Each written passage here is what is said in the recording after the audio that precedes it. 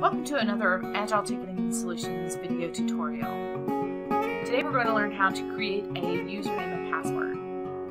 System administrators have the ability to create usernames and passwords for their staff, as well as set up specific permissions for their user roles. In administration, click on the Security folder. Click on the user icon. Right-click and select New in the user area. Enter the username.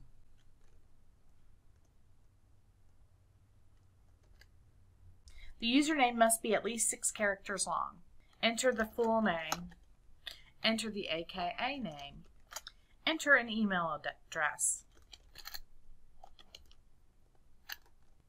Enter your direct line at your office. Make sure your corporate organization is set, and also that the associated sales channel is set. Create a temporary password.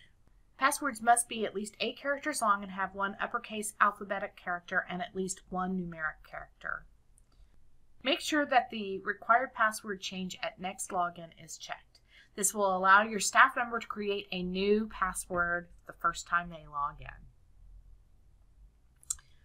Click on the Roles tab and check mark the permissions that they will have for this user. Now click Apply and OK. Now the staff member is ready to log in with a new username and reset their password. Thanks for joining us today. If you have any questions or need more information, please feel free to contact us at support@agiletix.com.